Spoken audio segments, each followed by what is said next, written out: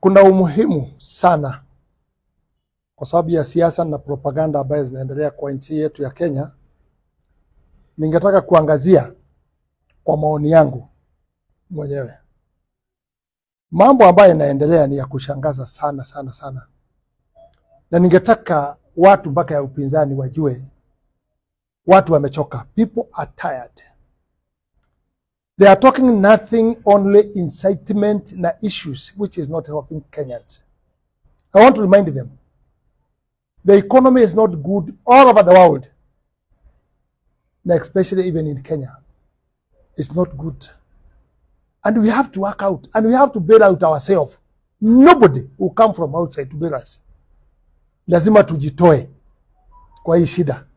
Lakini ningetaka kuangazia kwa kusema, wananchi pia sisi tufikirie na tutumie wisdom yetu ya kupima maneno. Pesa ambaye zinatajwa zote za wizi, za propaganda, za nini zote, ningetaka kuuliza wana Kenya, tuwe soba na tujifikirie kwa mafikirio yetu. Pesa ambaye rais anasukumana naye saa hii ya kulipa mwaka moja, hii pesa si ya mwaka hii, na mnajua ukweli kabisa kama ni treasury bill board ile iko ni ya hiyo serikali ile kuweko.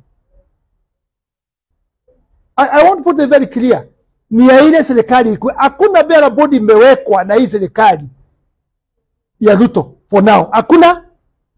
Hii madeni yote 900 billion ile yote tumewekwa, contractors ambayo wajalipwa, makasi ilipeanwa bila kulipwa, all this commitment ilitoka kwa hiyo serikali nyingine. Let's talk the truth, and that's how it is. Tuweke propaganda nje, tuzungumze mambo ya ukweli. Hii mambo ya treasury bill boards iliwekwa na hiyo serikali ambaye for the first payment ile iko Ruto must pay, it is 500 billion, and he must pay kwa sababu is a commitment for the government ile ilikuweko.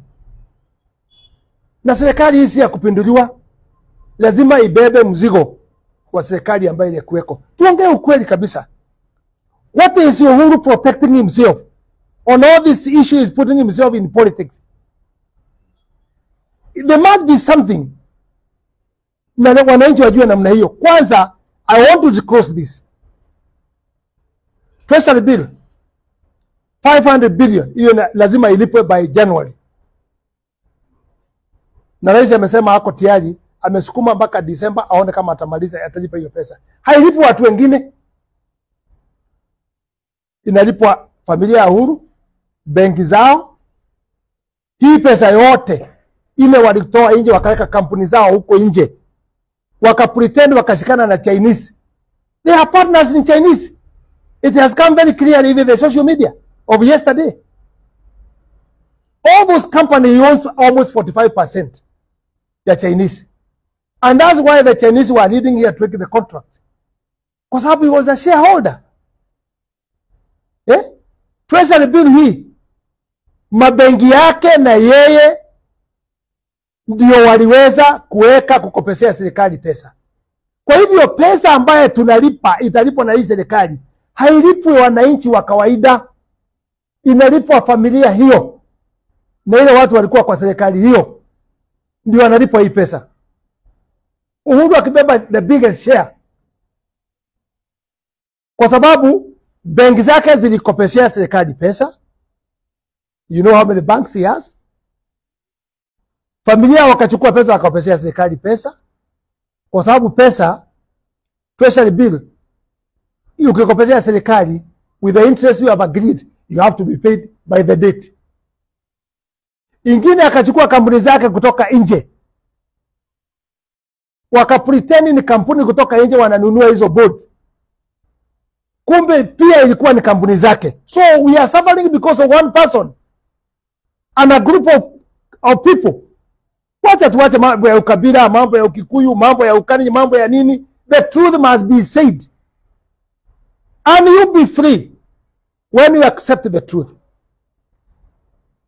Deni ile hata kama Ruto amebeba president deni, ni ya kukimbizana na ni kidogo, ni ya kukimbizana na mambo iliyo mbele yake kwa sababu ya mitego ambayo iliwekwa. Mimi nataka muulize, mlikuwa nataka Ruto achukue serikali, ashindwe kulipa jeshi, ashindwe kulipa polisi, ashindwe kulipa civil servant, ashindwe kulipa counties, ashindwe kulipa hizo pesa zote? Was that the plan? Why is the president, former president, ni nini namwasha? Kama nchi iko kwa shida, pilipili sio mdomo yake, inamwashia nini? Can he be a person ya kupiga makofi na kufurahia serikali ikiwa na shida? You Kenyans know there is something, there is a problem. We are not saying even this government is 100% perfect, no. But they are in a teething problem, trying to balance all these things. Mambo ya health, mambo ya nini. Lakini niambie wana Kenya na hii dunia mzima, kwa sababu najua kuna watu wamenipigia wakati nimesema naenda live kutoka America, kutoka New York, New Jersey, kutoka South Africa, kutoka Canada, Australia. Many people, about 15 countries have called me asking me what I want to say. Listen what I'm saying. Let's talk the truth, and the truth will let us free. Deni kubwa hii tumewekwa. Kwanza, wewe Raila Odinga, ukiwa Azimio, ni nyinyi hiyo handshake yenu ile mlifanya ndio iliweka sisi kwa hii shida.